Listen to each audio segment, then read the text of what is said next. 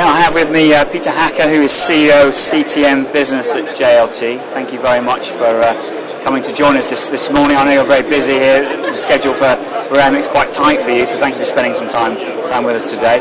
I know that JLT, and the particular part of JLT that you're with, is looking quite closely now at sort of issues around intangible assets.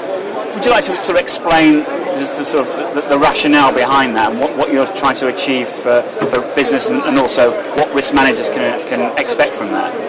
Thank you, Mike. It's a pleasure to be here today with strategic risks. By all means, let me start with the definition of intangible assets and where this approach really comes from. Number one, if we look into the market value of many communication media technology companies, or in general of quoted companies around the world, and what we have seen in the past is that in general, in the past, everything was asset driven. The value of a company was very much asset driven. If you look at today, probably around between 80 to 90%, sometimes even more than 90% of the value of a company is driven by intangibles. If I talk about intangibles, it's nothing else than the aspect on the one side of information and knowledge. It's the brand, it's the reputation, it's the intellectual capital, intellectual property on the one side, but then also what we call more the aspects, the physical aspects, which are always the aspects related to the supply chain. One of the things which we are particularly keen on is to talk about the broader understanding of cyber at the moment. And when you talk about cyber, then we need to understand that cyber, whether we talk about network security or talk about privacy, is really one part of an intangible asset risk. And it's probably the wrong word if we talk about cyber itself. We rather should talk about intangibles at the end. Because intangibles obviously include first-party risks as well as third-party risks at the end of the day. Now, we at JLT, particularly in the communication technology media practice, we're looking at these kind of risks on a global basis. We're trying to find solutions, whether they are from an advisory point of view or from a structuring and risk transfer point of view, based on the local requirements. What we very often see as a distinction factor from our point of view is that we are talking about solutions based on the local requirements, based on the local, for instance, data directives, based on local data we see. Data is one of the five key points from our point of view, which are driving the success of any insurer, underwriter, broker at the end of the day. In my view, it is whoever is in a position to keep the data, develop the data, integrate the data into solutions and advice is going to be one or two steps ahead of the competition. There are significant issues around that data, aren't there? Absolutely, absolutely, because one of the key issues currently is that it's the reliability of data.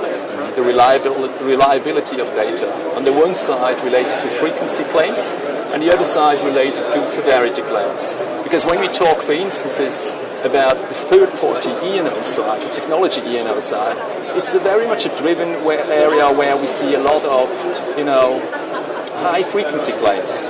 When we're talking to privacy claims, or we talk about network security claims, we see a relatively high frequency of these kind of claims, but relatively still low severity. Now, if we talk about the first-party non-physical damage BI, which is nothing else than really an IT failure, or if someone hacks the system and interferes the system or interrupts the system, we're talking about a relatively low frequency, but a really high severity. So the challenge going forward is, given the development of intangibles, given the development of data, how can we combine the first-party side to the third-party side?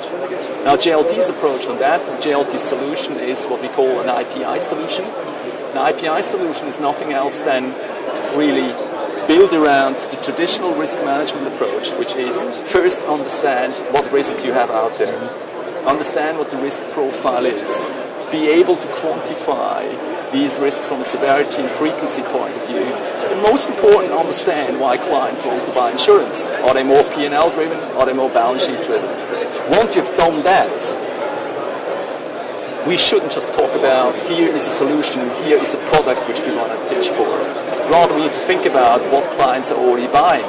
What coverage do they have already related to intangibles or specific cyber in property in casualty, in E&O and crime, or even partially D&O.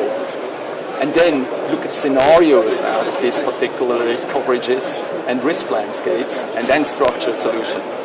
Most important, these kind of solutions need to be structured from the loss angle. What do I mean with that? We need to come from stress scenarios, we need to come from past losses and work backwards so that ultimately the policy is really going to respond. And response is the risk transfer on the one side. But what is much more important currently, if we talk about intangibles, are the aspects related to advice, which means interference advice, which means protection advice related to brand, protection advice related to reputation, and it means forensic accountancy. That's what it is, rather than just pitching for a solution right now from an insurance point of view.